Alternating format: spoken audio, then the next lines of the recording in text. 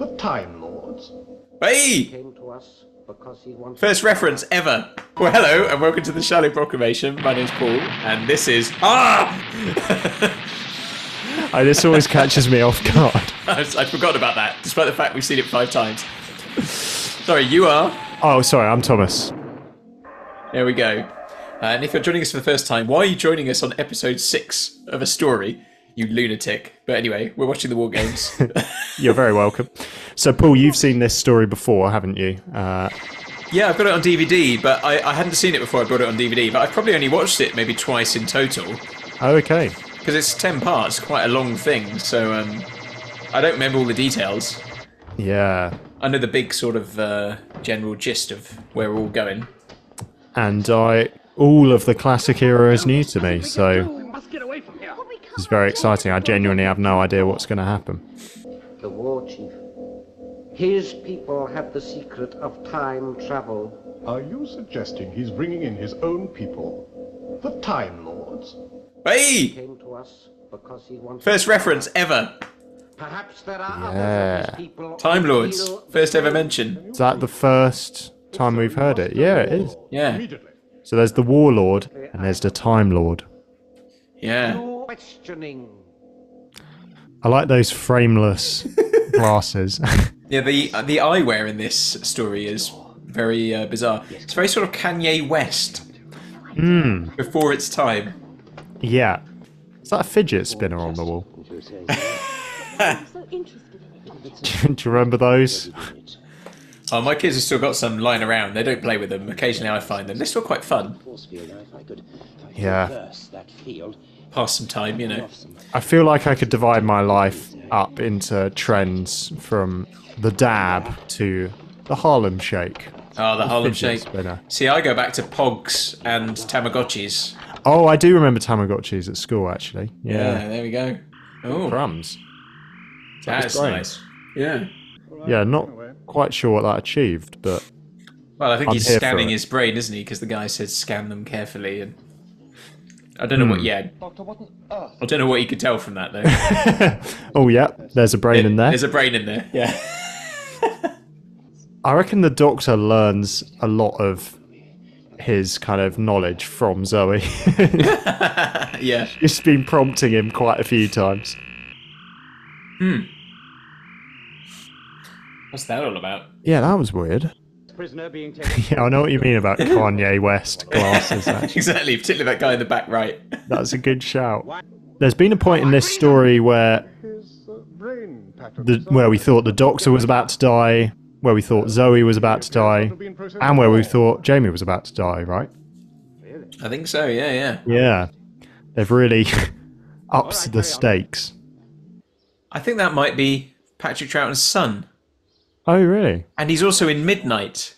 He's the old professor. You know what? The face. Now you say that, I can totally see that in that guy's face. He's actually Yes. he's actually in a Pertwee story, but as well as a main character. But I think that is him. Wow. So I think it's David Troughton. Why did he decide? Wow. I think that's what it is. There's a few Troughtons because we were quite. It was relatively early on in the experiment that I discovered that Harry Melling, who played Dudley Dursley, is the grandson of Patrick Troughton or something ridiculous, or the great grandson. I can't remember now. Come on, Doctor, let's get out of here. Okay, shoot the gap in the wall there. Tell you what, you get a lot more of in old school Doctor Who is things like that, where people just Doctor, be a minute. like shoot each other, like point blank, or like just very much on screen. They don't hide people being shot in the way they sometimes do in the modern era. Yeah, that's true. It's much more sort of visibly violent. Yeah, it's interesting because some people might say that films and TV shows have become a bit too gory, and I can understand that. But actually, there's also an argument that TV from this era, like the 60s, was a bit too flippant about shooting, and they're just kind of like, oh yeah, pop, pop, off they go.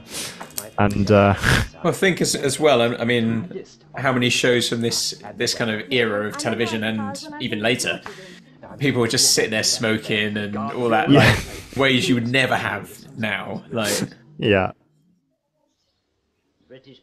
Yeah, that is that really is David Troughton. See that, can't you? Yeah, that's fascinating. He's got some mesh over his right eye. Well, that's the fake scar, isn't it? Ah, yeah. Must be a fake scar. I bet that didn't show up as well in the the original.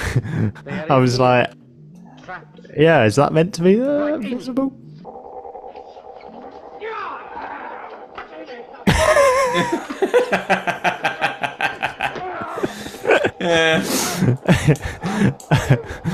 I'm not too convinced by that fight. No, not the best we've ever seen. Oh my.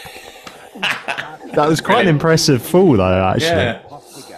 Oh. It was so bad, it was good, that scene. So. Yes, another slightly underwhelming. Oh, that was a good punch and fall. Oh.